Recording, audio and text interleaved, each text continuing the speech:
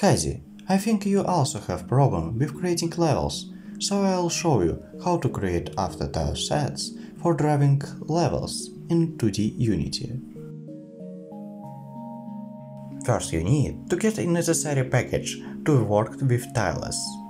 Open Windows, Package Manager and type tile into the search. These two packages should be available and installed at your place. And yes, if you have something else, check if the guide is outdated, because updates are always a delicate matter. And now you need to create or download a tile map with a texture with all the tiles and their placement variations. But default Unity will receive it as a single sprite and add a small blur, which may be critical if you have a pixel tilemap like me. To solve this problem, do the following. Sprite mode set to multiply. This will allow to the sprite in the tilemap in the separate sprite. In case of pixel, specify with size in pixel per unit. And remove the blur by setting into filter mode point, saving the changes. Now it's time to split the sprite in the sprite editor. Here you can select sprite both manually and automatically. Usually tiles having the same dimensions, so it's easy to divide them by grid by specifically its dimensions. Empty cells will not be involved, and we exit after saving the changes.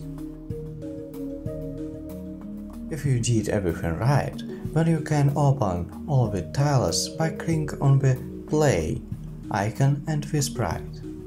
Next, create a grid.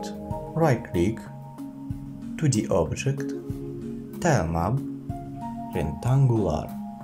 As a result, you should having such a grid. Now you need to create a rule tile.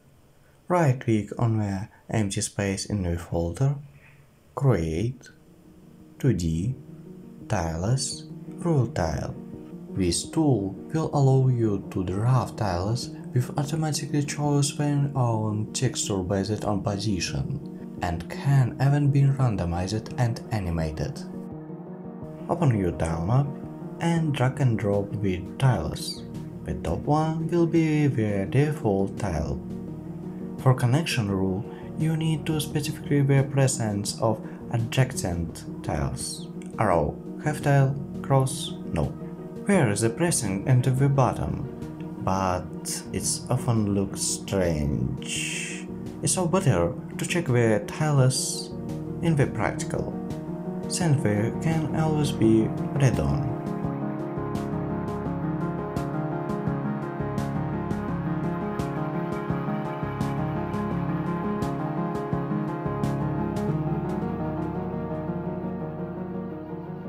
To add randomizations to the output, select the sub-item.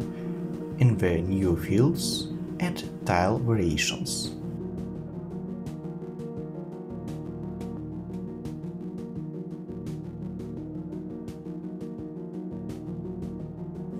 For open the tile palette, click on the tile map and on the icon in the corner in the screen.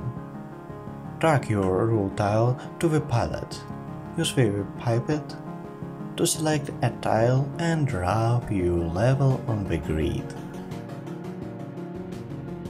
To give your tile set properties, just add the appropriate component to it. I also want to mention that tiles can be added not only from one tile map, but in general only textures, and you can replace existing ones by simply dragging them to the place on the previous ones.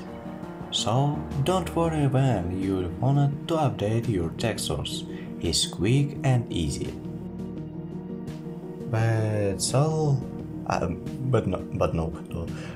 am like I having some interesting thing, and we link in the description comment. And Thank you, Sixet, that is still subscribed to my Boosty. Bye bye, see you soon.